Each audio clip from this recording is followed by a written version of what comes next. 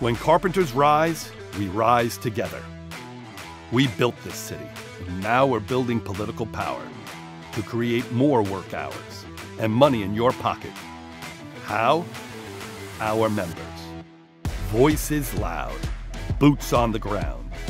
In 2 years, we closed a pension loophole to get civil service carpenters' money back, made wage theft a felony, killed a $1 billion tax break for non-union developers, and kept it dead until Albany added strong labor standards.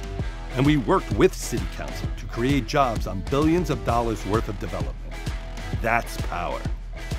And we're just getting started. Because together, we rise.